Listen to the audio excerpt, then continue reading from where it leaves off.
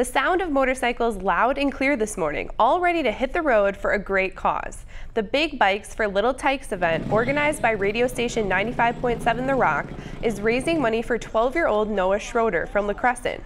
Noah was diagnosed last year and continues to battle brain cancer.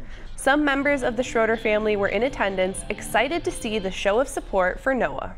It makes my heart warm, and I feel like this is such a good show of community that it's just a tremendous outpouring of support, and there's just no better way to show that we care about each other in this area.